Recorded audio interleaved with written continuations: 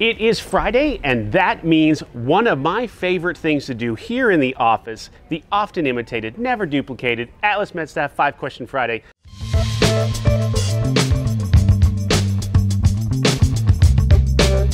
This week I have kind of remote recruiter, but right, kind of. You're not that far from us here in Omaha. Right. So, Mandi Simants. Right. Did I pronounce that right? Simants. Simants. Simants. Okay. It all works. There we go. I know who you're talking to. I'll just say Mandi. Okay, perfect. There we go. All right, here we go. Are you ready? I'm ready. All right, here we go. Question number 1. Tell me who Mandi is. It's me. I'm Mandi. I grew up in Nebraska, went to nursing school in Kearney. Now I live in Lincoln. I travel nursed for a while as a labor and delivery nurse, so I'm a nurse turned recruiter. I am a fiance now. Congratulations. Thank you. I am a dog mom. I don't know, I'm kind of boring.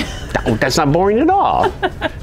You were a labor and delivery nurse. Like there's nothing boring about that. Yeah, it's a fun job. All right, so that's question number 2, quite honestly. When you were a travel nurse, prior to coming on here as a recruiter, like if you could give one piece of advice to potentially new travelers, Sure. as a traveler, what would that be?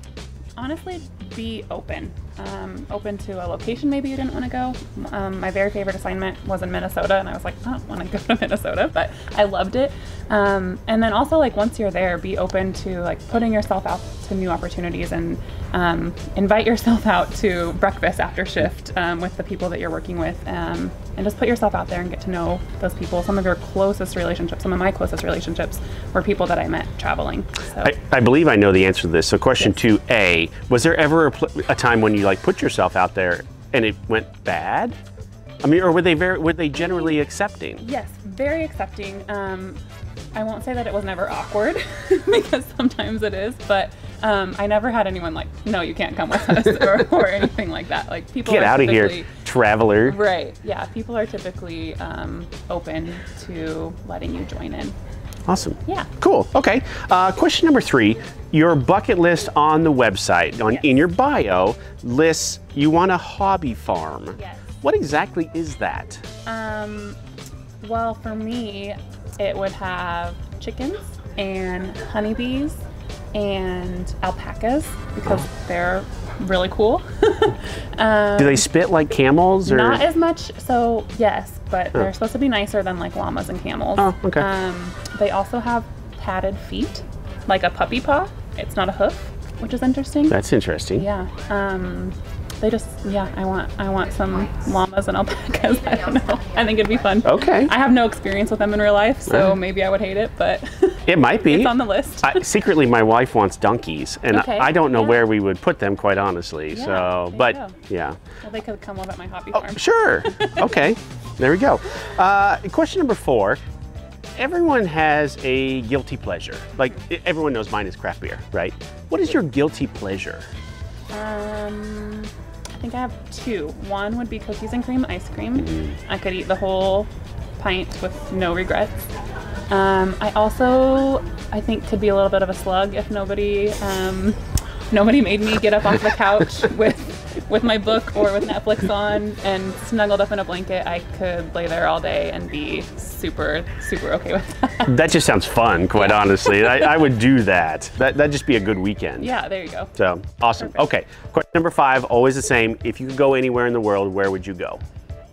I have a big list of places I want to go. Awesome. I would love to go to the pyramids. Super interested in like Bermuda Triangle, all of that legendary myth stuff. I'd like to go somewhere. You would disappear if you went there. I never come back. Yeah. Yeah, all of like the 7 wonders of the world. I'd love to hit those up. Got a big list. Awesome. Yeah. I think that was the first multiple choice that we ever had. Just choose one of these 3 right here. Yeah, there you go. Not the Bermuda Triangle, because I need you back here working, obviously. Fair enough. So there we go. So Mandi, thank you so much. Yes, absolutely. Thank you for coming to see us in Omaha. Absolutely. So for those of you that don't know, Omaha and Lincoln are like 40 miles apart. Yeah. Like, it's not that far. No, so she could come back here anytime, quite honestly. Okay, keep this timeless. When did you start with us as a recruiter? As a recruiter, I started in August of 2021. Right. So what does that mean? That means she has time. So we're going to put all of her information right down here. Let's say I understand not every recruiter has been a travel nurse. In this case, your recruiter has been a travel nurse. Yep. So if you want that extra level of kind of understanding, especially if you're an L&D nurse, Mandi's here for you. I'm your girl. All right, Mandi, thank you so much. Yeah, absolutely. All right, we'll see you next week.